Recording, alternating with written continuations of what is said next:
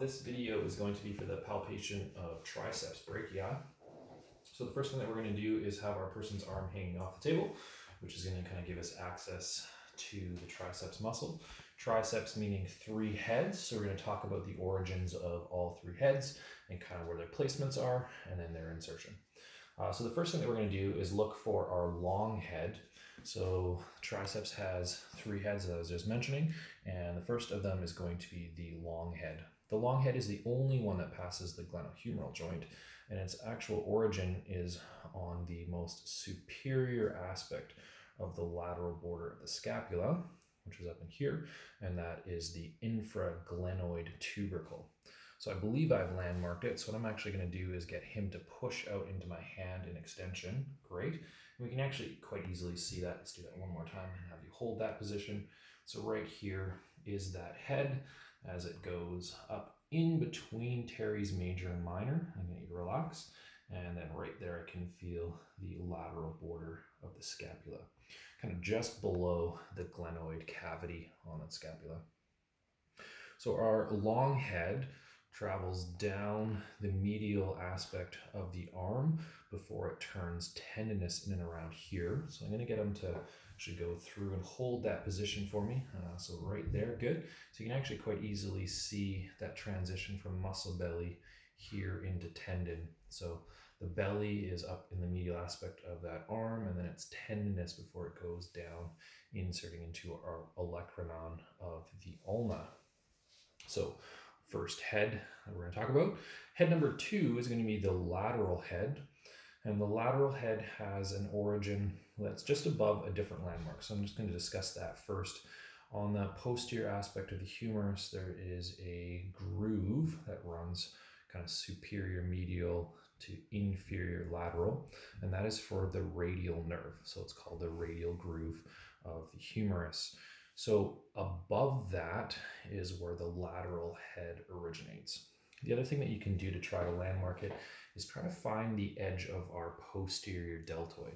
So if he holds his arm up in the air for us, like so, there we go, I can find that posterior deltoid here. I'm going to lay my finger across that. I'm going to bring his arm back down, and I'm going to ask for him to extend his arm out. Perfect. So right in this region is our lateral head of the triceps, and it actually wraps around, meeting up with brachialis in the front here. So the lateral head runs down the lateral aspect of the arm before it turns tendinous, kind of meeting up with that long head over here and going down to our olecranon.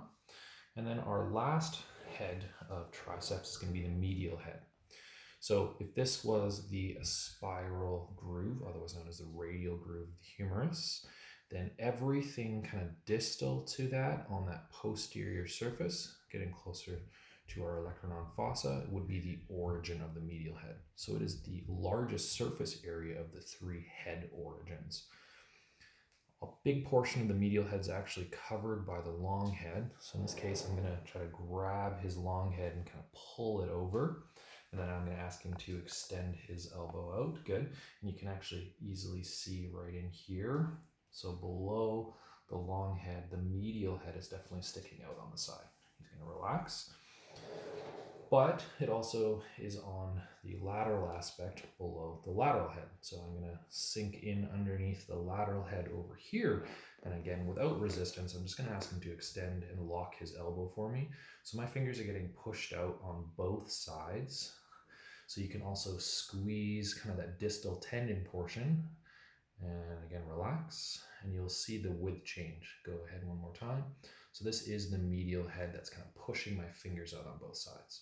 So underneath the long and a little bit of that lateral, the medial head blends with the other two, and all three of them are inserting here on the olecranon process of the ulna. All three heads of the triceps are innervated by kind of the radial nerve, which travels underneath it. So it's innervating all three components. The medial and lateral head, and as well as the long head, all do extension at the elbow, like so, but only the long head acts on the glenohumeral joint, and it does extension or horizontal extension depending on how you kind of look at that. So after we're done palpating here, we're going to go on to our manual muscle test and then our lengthening for it.